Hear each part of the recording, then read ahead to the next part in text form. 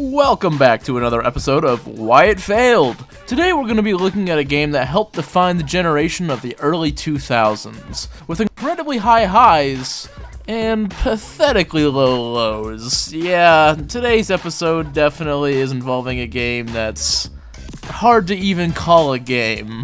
Oh jeez, just play the intro already. I don't even want to think about today's episode.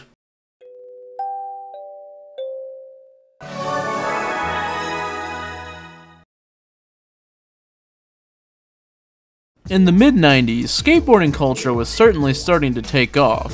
Sega tried to capitalize on this with a game called Top Skater that released in the arcades in 1997. Just a year later, Electronic Arts would also make their own skateboarding game as well called Street Skater in 1998. Activision recognized that skateboarding simulation games were starting to grow popular amongst the younger audience. But before Neversoft, there was actually another company working on Tony Hawk's Pro Skater beforehand, although not much is really known about them, other than the fact that they had failed to impress Activision. Enter Neversoft.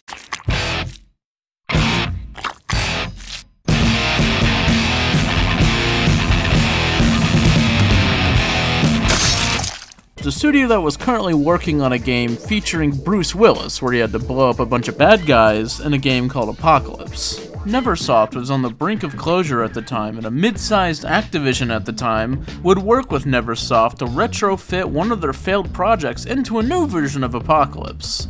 This new version was also used as a testing ground for a brand new ambitious skateboarding game. Enter John McClane's Pro Skater. So yeah, the first ever playable character was actually Bruce Willis. During the development of the game, a lot of the people working at Neversoft would spend their lunch breaks at a nearby bowling alley. Here, they would spend time playing and studying Sega's Top Skater skateboarding game, a game directed by the Crazy Taxi creator Kenji Kano. Both Top Skater and observing skaters at that year's X Games both served as strong influences in the way that the gameplay turned out, and instead of using things like real-world skate parks, they opted in to create their own unique areas like schools or cities and intersections, and added a bunch of ramps and rails to those to make it more fun over realism.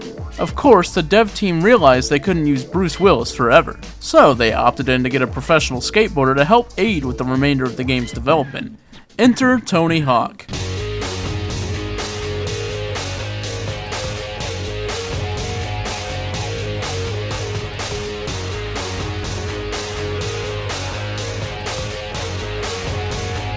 Probably the most famous skateboarder of all time, even back then. It didn't take long for them to not only get in contact with Tony Hawk, but then to also fly him out and show him gameplay in which he was also impressed, and on January 14th of 1999, they had announced his inclusion as being a part of the game.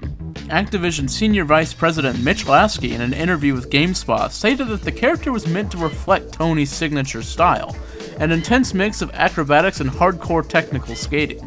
Throughout the development, Tony Hawk would not only be responsible for giving feedback and playing other builds of the game, but he would actually be responsible for which professional skaters actually made it in. Finally, the game came out on September 29th of 1999 and sold over 3.5 million copies worldwide. So by the end of the first game, you could definitely tell that Pro Skater 1 was a powerhouse name and was spreading throughout households worldwide. So how did we go from the success of Tony Hawk's Pro Skater 1 to the absolute failure that is Tony Hawk's Pro Skater 5.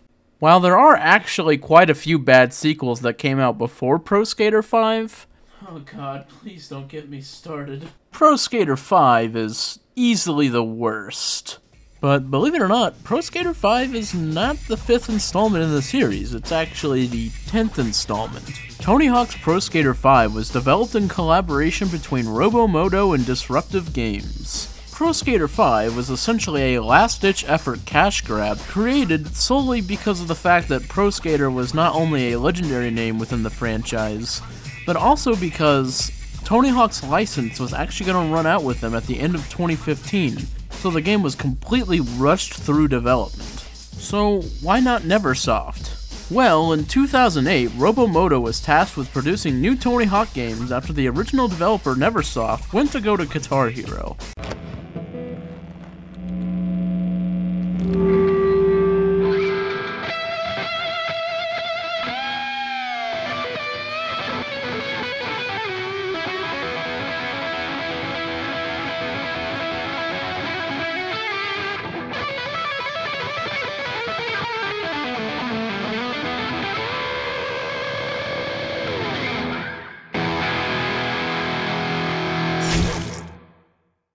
Yes, a different time period in the world, where Activision had more than just Call of Duty. This resulted in Robomoto creating 2 peripheral-related games for Tony Hawk called Tony Hawk's Ride in 2009 and Tony Hawk's Shred in 2010. Both of them did absolutely garbage.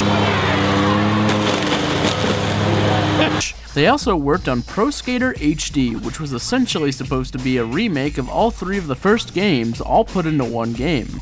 Believe it or not, it was also trash. But then suddenly, in November of 2014, Tony Hawk announced that there was a new entry coming to the Pro Skater series, and later at E3 2015 doing an interview with GameSpot. Yeah, the online stuff has been involved in other Tony Hawk games. I remember there was PlayStation exclusives for some of the online stuff, and Xbox fans wanted to get online so much that they actually hacked it into their system, because they had System Link. Has that always been a sort of a push for you guys? Because Tony Hawk is such a... It's almost like a competitive type game. I remember playing with my buddies, and I'd have a go on Warehouse, and then be like, all right, you try. Well, that's always been an element. It was definitely multiplayer, but the multiplayer that we were more used to was with 2 people on the same console with a split screen. And we obviously had online play in the past, but it just wasn't. It hadn't come of age like it has now. So the fact that we can utilize that, and I mean, we can offer the game digitally, we can offer downloadable content. Like all those elements were not in part of the THPS series originally. Let's look at some of the gameplay here. You guys debuted this, I know, on Jeff Keighley's stage for YouTube E3. Some familiar looking places here. Yeah, well, we got some of the old Ferris School and the Warehouse, a little bit of the hangar in there, and we have new elements too where you can get electrocute your board or set it on fire and actually literally blaze a trail behind you. Meanwhile, at Robomoto, let's just say the game was being very hastily developed. Many of the fans who saw gameplay later that year were disappointed, to say the least, in at least how the game looked graphically, and yeah, you can't really blame them. 2 months before the game release, they switched to a cel-shaded art style instead. Activision, on the other hand, tried to pretend that this wasn't feedback that caused them to change the art style and was solely just so the game could have consistent frame rate. Fun fact, there are 4 ports of the game. First, you had the Xbox and PS4 versions being made by Robomoto and Disruptive Games, where Robomoto focused on the main game and Disruptive Games focused on the multiplayer. Meanwhile, Romanian studio Funlabs was working on the PS3 and Xbox 360 versions, and those versions definitely didn't run at a consistent frame rate. So what are some of the things that Disruptive Games did? Well, they worked on Diablo 2 Resurrected, Tony Hawk's Pro Skater 1+2, Godfall, Bloodstained Ritual of the Night, and Orcs Must Die. Of course, a lot of the development problems that happened with them is hardly their fault. As I said before, all they did was work on the multiplayer. So, that fateful day comes around. September 29th, 2015. And it would be putting it lightly to say that all of the reviews were unfavorable. It got a 39 out of 100 on Xbox One, 32 out of 100 on PS4 from Metacritic, 5 out of 10 from Destructoid, 2 out of 10 from Edge, 3.5 out of 10 from Electronic Gaming Monthly, Eurogamer avoided it, Game Informer gave it a 6.5, Gaming Revolution gave it a 2 out of 5, GameSpot gave it a 3 out of 10, Games Radar gave it a 1.5 out of 5. Giant Bomb gave it a 1 out of 5. IG gave it a 3.5 out of 10. Official Xbox Magazine gave it a 1.5 out of 5, and Metro gave it a 2 out of 10. Yikes. So what exactly happened? Well, let's just say that the game was so rushed to release that it was unplayable without an 8GB day one patch. With only the tutorial and the part creator being accessible, essentially, the patch contained the entire game. Which means nowadays, if you get a physical copy of the game, I'm pretty sure that means that you can't even play it. After this absolute disaster, it was named the worst video game of 2015 by Entertainment Weekly. And Polygon named Tony Hawk Pro Skaters 5 one of the worst games of 2015, writing that it was so broken, so garish, and so grim that the reformed Tony Hawk lovers rue the day that they laid eyes on the franchise.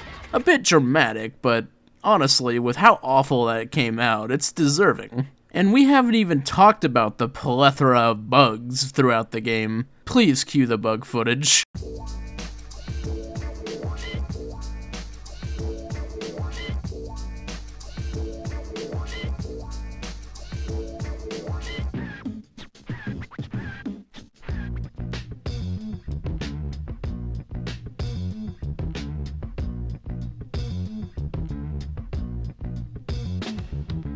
after all this, only 11 months after the release of the game, Robomoto did tragically go out of business. But in all fairness, I mean, making a game like Tony Hawk's Ride, Tony Hawk's Shred, and then Tony Hawk's Pro Skater 5, I mean, yeah, they weren't exactly booming. And yeah, tragically, Disruptive Games?